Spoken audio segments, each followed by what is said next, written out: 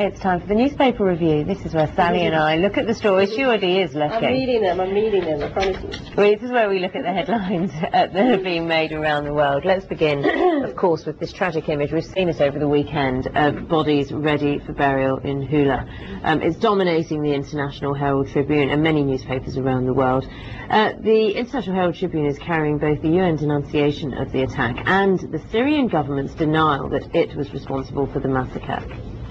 Now, Christine Lagarde's charge against the Greeks is the headline in Le Figaro, which covers the continuing fallout from the head of the IMF's comments that Greeks should help themselves by paying their taxes.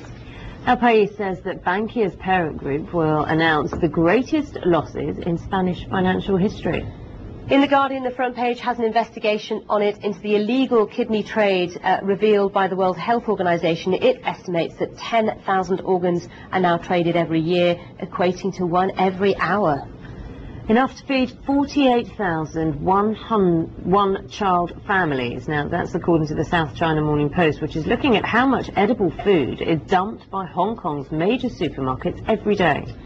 And what a catch! Check that out. This is the Irish Times. It shows a very happy Welshman who caught a brown trout weighing a whopping 23 pounds 12 ounces. It's not the record, though, apparently. The biggest ever was a 32-pounder caught in 2002. I bet he was gutted that it wasn't the biggest. It's not exactly a tiddler, though, is it? No, but you kind of want to break the records when you drag one of those in, don't you? Anyway. Joining us now is Bundeep Singh Rangar, chairman of IndusView. Good to have you with us, Bundeep. The pictures over the weekend that came out, this massacre on Friday, distressed so many people, not surprisingly so, particularly those so affected by the fact that so many children were killed in this. And it has pushed the agenda, hasn't it? Because there's been a lot of pressure on the UN to take action. We've got William Hague going over to Russia today as part of a planned visit, that obviously to try to change perhaps Russia's mind when it comes to the UN. But it seems that whatever happens, Syria is just not listening. And this might be just a pivotal point there, because you can't dispute what you see when 32 children are killed cold-blooded, some with their throats slit, which is obviously extremely tragic. And with the UN backing up the Amman plan, now hopefully Russia moves over to the other side and kind of puts more pressure, because they have an incredible amount of influence in Syria. They're one of the few countries that are supporting Syria, and it's one reason why Syria is able to kind of stand up for the rest of the world and still hold up, well, not Syria, but the Syrian regime. So this is a good chance to get a real change there, because in the absence of that, this is going to continue. And we've talked in the past about how this goes to sectarian violence. The Free Syrian Army has now called off the ceasefire, so that's an alarming step. And there's continued support for the rebels. So I think this is a very, very dangerous step unless this becomes a real catalyst for change. If it doesn't, as you say, the fear is that there'll be revenge massacres and the violence will see no end, and the regime itself, the only risk of the regime crumbling is over a period of months, maybe even years in the future. Yeah, this is not where you've got the UN-backed air cover support for the rebels. You don't see what you saw in Libya, for example, and you don't see the popular upsurge of Egypt, because you just are not allowed that. So I think the only alternative is long, protracted conflict and sectarian violence, unless there's a very concerted international effort and an armed intervention of some sort.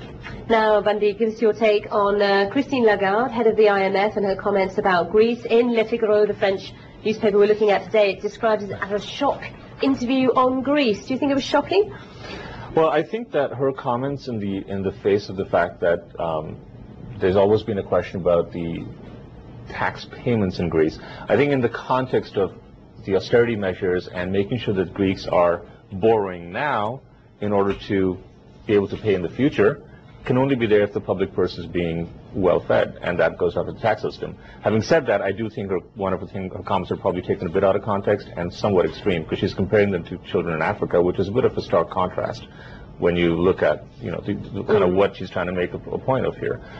So I guess the net is she's trying to say the wealthy should be taxed and they should be paying their fair taxes, not that Greeks on large, or certainly the public sector people, are paying their fair share of taxes, and people may be misconstruing that a lot, looking at the 7,000 odd comments that went online after comments went on the Guardian side. It has been, though, argued by many, and the point's been made many, many times prior to her interview, that in Greece, the culture that taxes are not paid, etc., that is part of the problem, that the government is not getting in the tax revenues it perhaps should do. Particularly from the wealthy.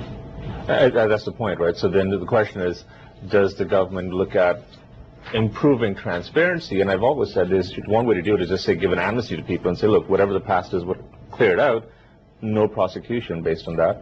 And that's one way to get people past the hurdle of saying, well, if we now declare taxes, you'll have a backlog and a backtracking of past payments that have not been made. So one way to get past is to say, look, give an amnesty, get people to come up to speed, and then create a clear and transparent system, because Greece needs that. You can't have a shrinking economy of now 4.1% shrinking and support borrowing in the future. That's going to affect your kids' mortgages. Let's whiz through the next few. Bankia expected to announce some record losses. They're massive. Yeah, 3 billion in losses there, and more importantly, I think if you look at what Spain did, this is like their 4th attempt in 3 years to restructure the banks. And last year they said, lenders should merge and unlisted lenders should effectively go public. Well, Bankia did last July, and of course their share price is nearly 60% down since then, and now they've got a loss. That's going to cost some heads to roll. You've already seen the board of Bankia, now you see the parent bailout fund, which is going to do the same. And I guess now the main thing is that Spain can't afford to borrow the way it could in the past. The cost of borrowing for Spain is now up to about 7%, which is the same sort of benchmark what triggered off the bailouts in Portugal and Greece. So you've got a risk of this becoming a systemic issue if it becomes too expensive. So now Spain has to tap into their public purse, and that's taxpayer money looking to help out the banks, as opposed to the international capital markets or the European Union in some way, shape, or form. And that makes it more and more dangerous for the taxpayer. Time is tight, but we have to talk about this fish. It's massive, and we all like a whopper first thing in the morning. Are you a fisherman?